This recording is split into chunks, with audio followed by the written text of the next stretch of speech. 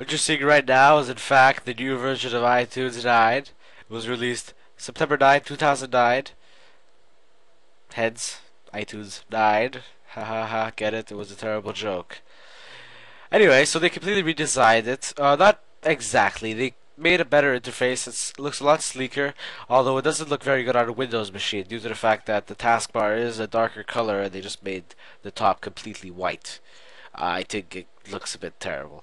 Although, for a Mac, it would look a lot better since it does have the nice dock, which is very light compared to this one in Vista.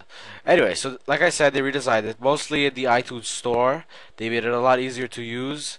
For instance, they added this toolbar on top, which allows you to get to certain areas really fast with these drop-down menus, which is extremely easy to use and a lot easier to access when in very complicated menus. As I said, it is a lot better. They improved the sidebar, which has new play buttons when you hover over a song.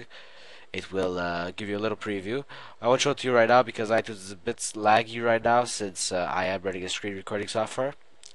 As for sharing, iTunes has repaired. No, not repaired. They have improved the sharing features of iTunes. This means that when another iTunes player is open on another computer in my house, I will be able to listen to their songs. Now, a new feature is that let's say I want a song really badly that's on my other computer.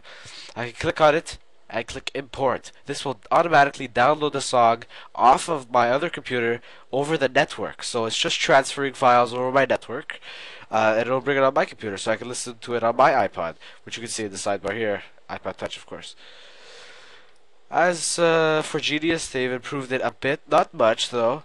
It is a lot less slow. I like it a bit. I don't really use Genius much.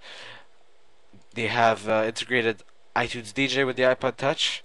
Not sure yet about the iPod Nano if that will be released soon. But there was a new version of the iPod Nano released today, September 9th. This one has a camera, but we won't get into that too much today since we are talking about iTunes. Like I said, they redesigned it a bit. So in the sidebar, you have some new icons. For instance, the music, movies, TV shows, podcasts, applications, ringtones, and radio. Quality for music is absolutely amazing. I do not think it could get any better than it can be now, because their encoding quality is just absolutely amazing. The ACC quality is just stunning in my eyes, since I just absolutely love music.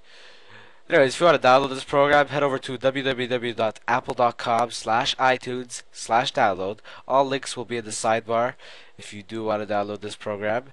Absolutely free from Apple.